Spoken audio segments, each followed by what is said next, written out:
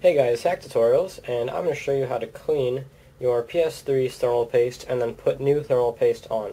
So for this, obviously your PS3 has to be taken apart. I just finished downgrading it. You're going to need some thermal paste, which there are different kinds of thermal paste. I borrowed one from a friend. Let's see if I could show you guys better. I don't know if you can see, but it's like silicone heatsink compound. This will work. Generally for PS3s, people like to use something like Arctic Silver 5 or MX4. Go get yourself whichever one you want. Most of them should work. So anyway, let's get right to it. What else will you need? Get some rubbing alcohol. This is isopropyl. I don't know exactly how to pronounce that, but it's 91%. I've seen people use 99. That works. 70 probably works as well. Doesn't need to be too technical. But this is 91%. That's what I'm going to be using. Get yourself some kind of cloth. Here's mine. Yeah. So first thing we're going to do is take off the old compound. We need to get all of it off very cleanly. So as you can see, we have some compound on our CPU and RSX, and then also on our heat sinks, which are attached to the fan. Okay, we need to get all of it off. So all you got to do is take some of this rubbing alcohol. You want to just get a little bit on. I got a little bit too much there, but it's okay. And just take it and rub it onto your CPU and RSX very thoroughly. Get all of it off. So, just to note, why would you want to replace it? Well, Sony does an absolutely horrible job of applying thermal paste, and they use very cheap thermal paste as well. So, it does not transfer heat very efficiently, and it will probably result in the yellow light of death. So, let's go to the other one.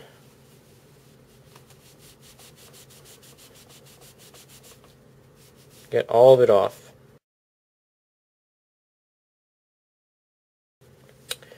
Okay, I could do a little bit of a better job here.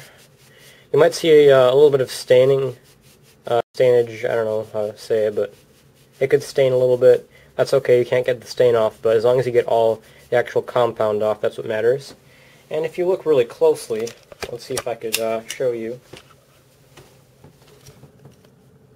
You could see it reads, this is self, that's the CPU, and RSX, so that's the RSX, GPU, I guess. So if you can't see the lettering, then you didn't do a good enough job. If you could see it, that's a good sign. So now I'm going to move this to the side.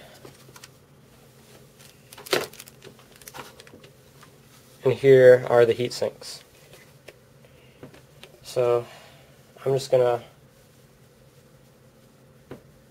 get some more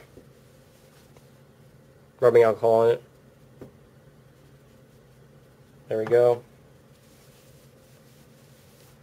You can always wash these cloths, obviously, so rub it off the same exact way. These are a little bit easier to maneuver because they're not sitting on a motherboard where there's lots of chips and whatnot. Yeah, get it off nice and thoroughly. Heatsinks usually have a little bit more stainage on it.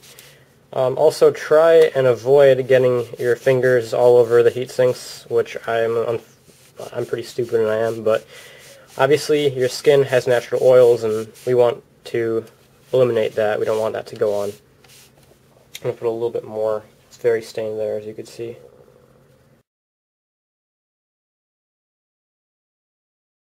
Okay, so that's off. Again, you can see the black stain, that's okay. As long as there's no compound on it, that's what matters. So, we don't actually put the thermal paste on the heat sinks. All we do is we put them on here. So, get your thermal paste compound. That's just a tube of compound. What you want to do is get a pea-sized dot in the middle. So just place it right in the middle. We don't want to spread it around or anything, just a small dot.